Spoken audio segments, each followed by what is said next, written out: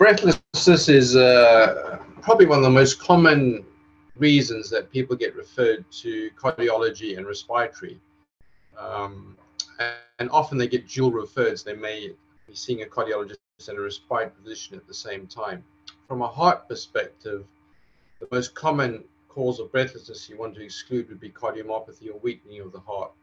The other big subgroup, particularly in the elderly patient, could be significant coronary disease. Some patients with significant coronary disease don't get chest pain, but they just get breathlessness.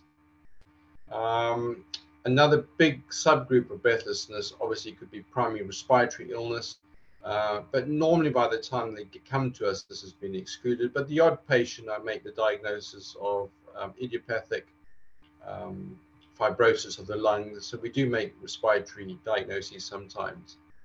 And there's always a small subgroup of breathlessness, which could be what we call deconditioning. So, and I've seen this in the COVID pandemic, particularly when people were strictly adhering to self-isolation, etc. A lot of people didn't get out and about, and I do think deconditioning was contribute to some people's breathlessness.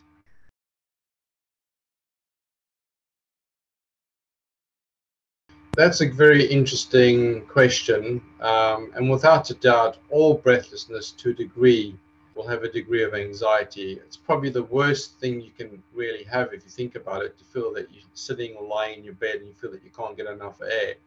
So anxiety, without a doubt, is there. You can get primary anxiety that causes dyspnea.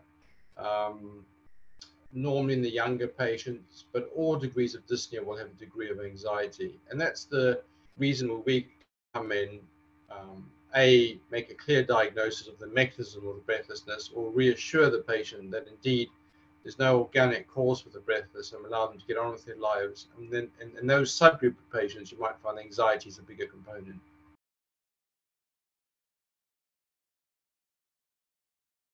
Yes, the most important thing with breathlessness is primary cardiac pathology, and the pivotal test we do is an echo, and the echo is done for two reasons. Firstly, it confirms that the heart's actually contracting well and relaxing well, so you can get systolic as well as diastolic dysfunction of the heart. And the other big thing is to exclude significant valvular disease, whether it be a stenotic lesion such as aortic stenosis, where the outflow is restricted from the heart, or a very leaky valve such as aortic regurg or mitral regurg, which puts a lot of pressure on the heart. So yes, there can be very serious causes of breathlessness, and it can be excluded by a good clinical evaluation, good history, and an echocardiogram, and they can all be done within a few days of seeing your cardiologist.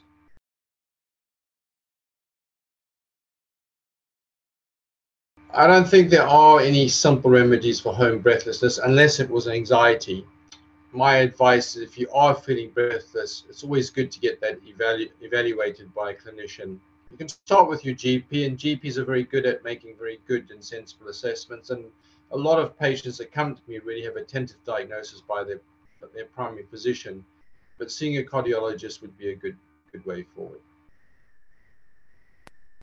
Obviously, if the patient primarily had cough, wheeze, etc., then naturally they would go more respiratory than to cardiovascular. But some patients, when they go into heart failure, they get fluid in the lung, their symptoms can really be identical to that of someone with a respiratory component. So breathlessness is difficult to tease out, but we've got very simple and robust tests to sort that out.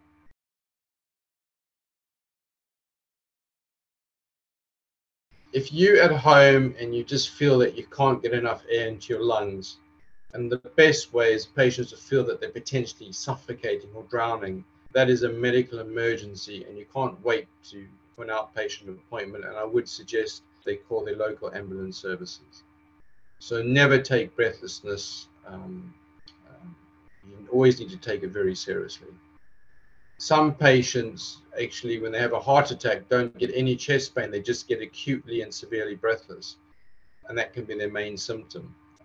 So any acute onset breathlessness is always a worry. So another thing is, if you've been gradually getting breathless over a couple of years, it's less likely to be acutely serious. But if you, the day before, were fit and well, then you wake up the next day and you can't breathe, that suggests something acute and severe has occurred. and that requires urgent input from a clinician.